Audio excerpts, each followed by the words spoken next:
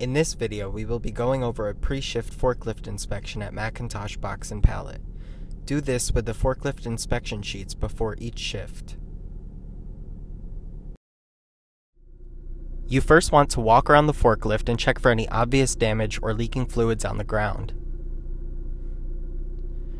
Make sure there are no cracks in the forks. Lift the engine hood and remove the oil dipstick.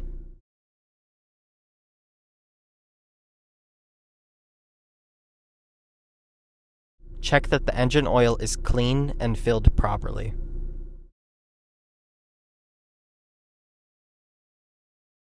Unscrew the hood behind the seat. Open the coolant cap and make sure it is clean and full. Only do this when the engine is cold to prevent injury.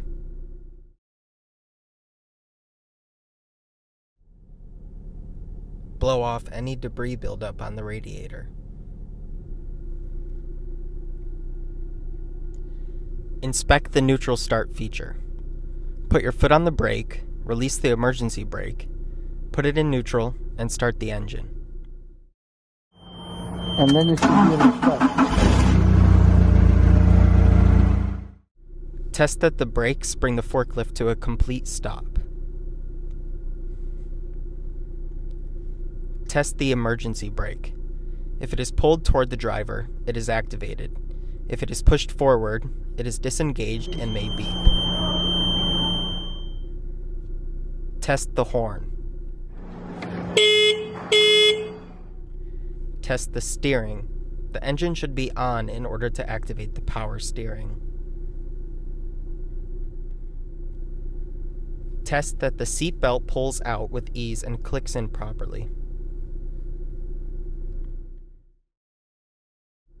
Confirm that the data plate and all required decals are in place. If they are dirty, brush them off so that they are legible. Inspect the fire extinguisher. The gauge needle should be in the green. If it is not, it needs to be serviced.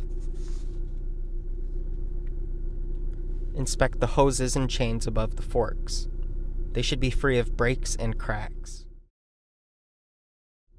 Check the fittings on the hoses to make sure they are properly connected.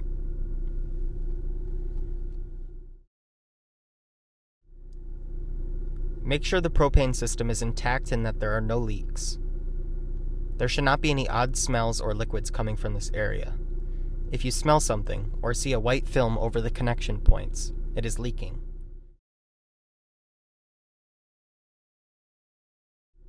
The pin on the bottom of the tank should also securely attach the tank to the vehicle. Inspect the backup alarms and lights.